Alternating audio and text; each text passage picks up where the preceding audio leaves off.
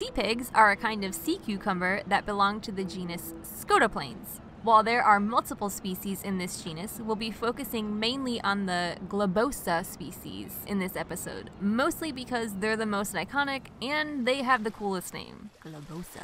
These plump pink creatures live in the depths of the ocean and together with the other deep-sea dwelling sea cucumbers make up upwards of 95% of the total weight of animals on the seafloor. That's a lot of piggies. Overall, not much is known about sea pigs because they're not exactly easy to study. For one, they're extremely fragile, and since one of the only ways to get them up from the bottom of the ocean is by trawling them with a net, a lot of specimens will just end up kind of disintegrated when they're caught. Poor little blobs.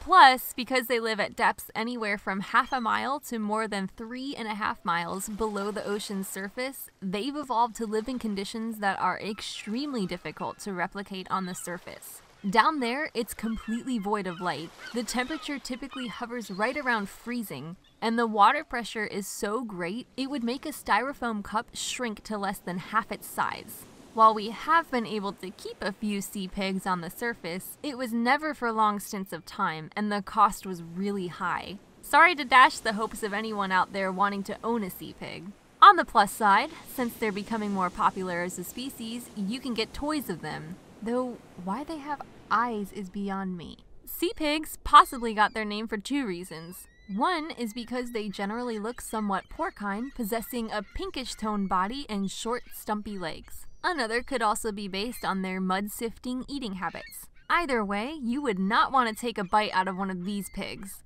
They have toxic chemicals in their skin, making them highly unpalatable. Besides, how could you eat such an adorable thing? They are usually about 5 inches long and could probably easily fit into the palm of your hand. They're mostly made of water, so it makes me wonder if it would be anything like holding a water balloon. Their legs, which are really called tube feet, come in pairs of 5 to 7, with the bottom legs used for locomotion. I say bottom because the antennae-looking things on the top of them are actually feet as well, though they're not used for walking. It's believed that these are used as a sensory organ, like a nose, that aids in finding food that's less than 100 days old, since they prefer it fresh. And what they eat, you might find kind of gross. Marine snow is an amalgamation of plankton debris, dead animal particles, and poop. This is part of the main portion of a sea pig's diet. They also eat microbes on the seafloor, though probably their favorite meal is dead whale. While up until this point, I can't remember thinking to myself, I wonder what happens when a whale dies, now I have a pretty good idea.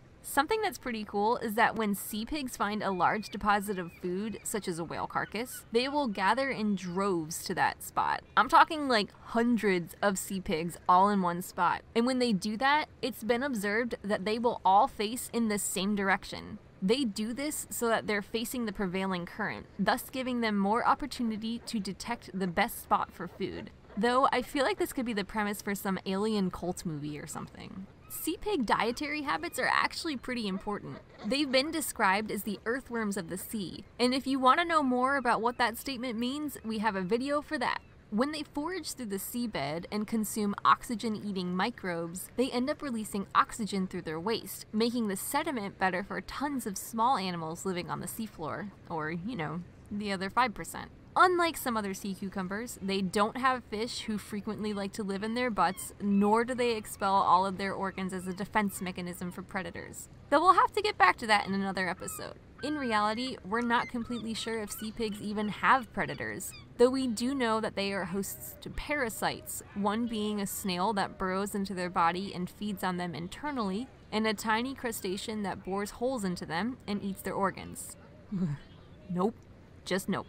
Sadly, we also don't have much information on how they reproduce or even how long they can live. Though I guess that means, for now, we can pretend they're all thousands of years old and planning their world invasion. Or, you know, how to eat a shark. For more facts on sea pigs, you can check out the links in the description. Let us know in the comments what animal you'd like to learn about next. As always, thank you for watching, and be sure to give a thumbs up for more Animal Fact Files.